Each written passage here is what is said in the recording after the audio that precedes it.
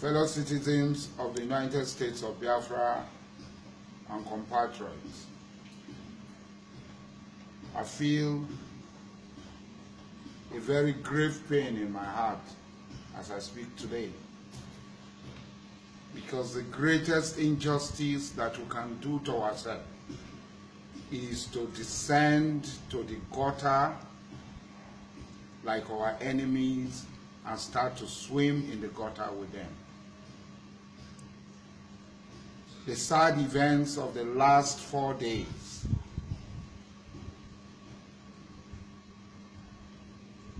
is negatively impacting on us as a people,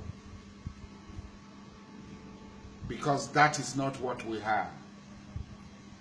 Our rule of engagement in warfare does not allow us to kill old women, old men, children, and women and non-combatants. As an Ijaw man who had been in the front, who had fought, who had engaged the invaders in several pitched battles,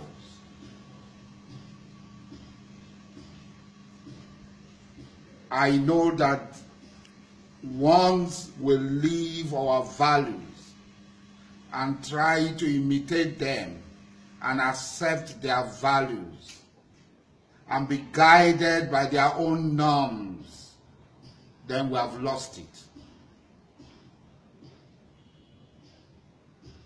Then we have lost it. There was no need. There was no need whatsoever. It does not make us greater. It does not make us braver. It does not satisfy anything for us to harm those who are not harmed. It is cowardice for you to shoot a man behind his back.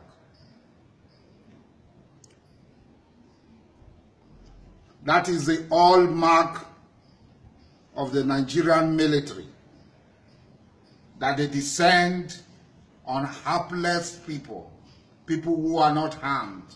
They rape women. They slice the throat of unharmed people with their hand tied behind their back. That is not us. That is not the German. That is not the Biafran. No.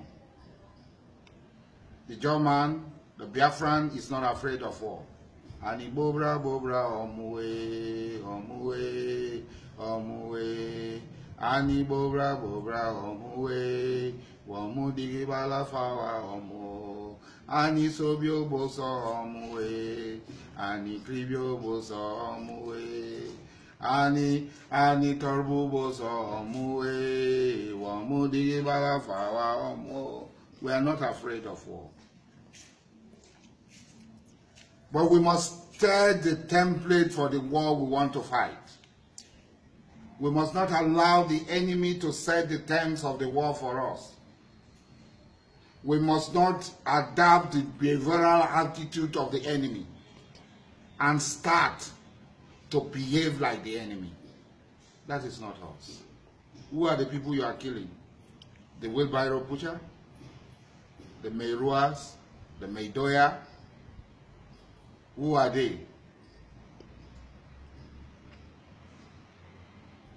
I'd always said that when the calm comes to become, the happen will surely happen. It will happen. We are not afraid. We know that this day will come. We know that this day will surely come. We have seen them on the social media. They are posting where unharmed people are told to swim in gutters, are told to swim in gutters, are stripped naked, are being flogged. I made inquiries. Yesterday, I did not sleep. I made calls upon calls upon calls across Biafra. And somebody told me that some Biafrans were going to the house of Nnamdi Kanu, the leader of IPOB, from Port Harcourt, and at Isiala Ingwas Junction, a female soldier asked one of them to remove his Biafran band, one of the people going to Umoya, and he refused, and she shot him. And the others who saw it and returned on their way, crisis started. The news spread, because this is what they want to do. They want us to descend to their level. They want us to get into the gutter with them, to roll in the feces with them. We're not going to do that. Please and please. That is not bravery. We must not do that. Let them go back to their homes. Don't touch them. Assist them. Let them go back. If they come back with their guns to fight us, then we'll fight them like men. Away. That is what the rule of engagement is. It might look very difficult, but that's what the rule of engagement is. He who comes to equity must come with a clean hand. You can't come to equity with a dirty hand. You can't come to equity stained with the blood of the innocent. Equity will not aid you when you come to her with the blood of the innocent. Those of us that are religious, God Almighty will not aid us or forgive us when we come with the blood of the innocents in our hand. We are not doing it because some of our people foolishly remained in their land. That is their business. Their remaining in their land will not prevent us from fighting for our freedom. We have not declared war on anybody. We have said it over and over, but we are not afraid of war. If the war comes, we will stand up.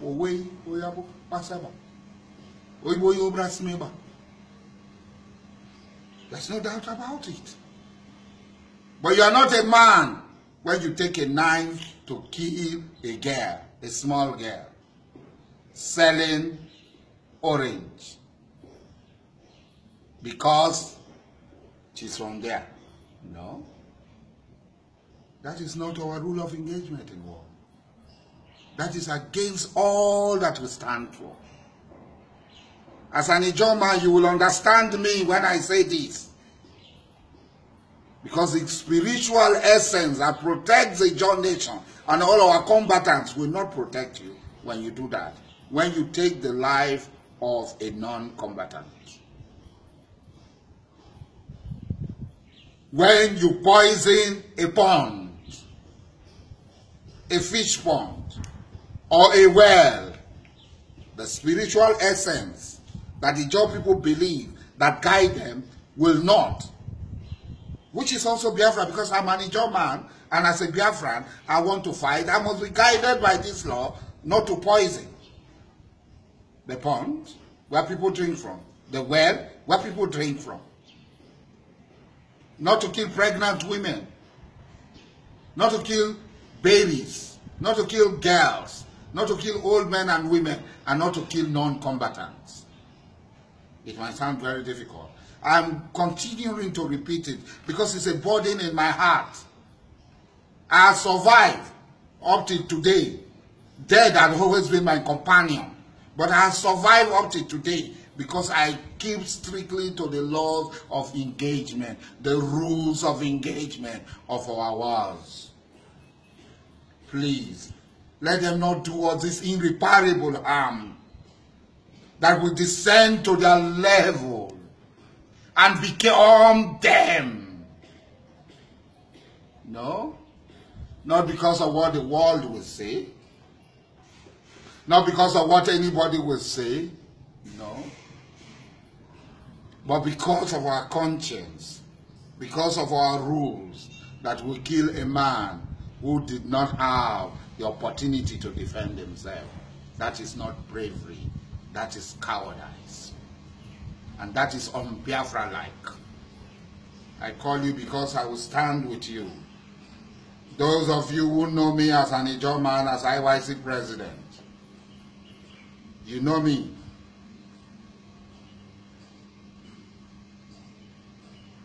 And you know what I stand for. But I've never stood for killing an unarmed man, an unarmed woman, not to talk of babies and pregnant women. If they want to leave our land, we should escort them to the parks, put them in their vehicles, give them their properties, if they have any. Let them leave our land. Let us not kill them. Not because they have been reprisal. Whether in 1966, in 1967, all the time they've been killing our people, we did not kill them before they kill us. So let nobody say that they want to do reprisal action. We did not have them before they placed a death sentence on us by October 1st. We did not have them. We did not commit any crime. Let nobody commit any crime against ourselves. We hold life very dear. They don't have anything to do with life. They don't hold life very dear because they are born and sent to the streets to beg, to fend for themselves on the street. They live a brutish life life of survival of the fittest. Say they don't give a damn if they kill people, if they slice open the belly of a pregnant woman, if they burn people in their houses, they don't give a damn. But we do. That is not part of us. It should never be part of us.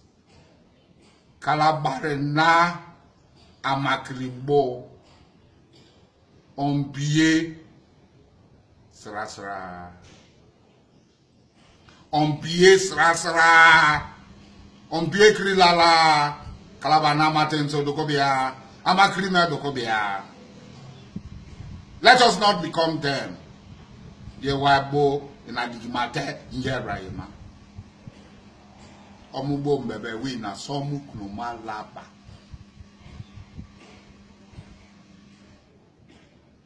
Omubo mbebe wina somu knuma laba. It is so sad. I've not been happy. Because this is not us. It's definitely not it. It can't be us. We can't be like that. We can't be them.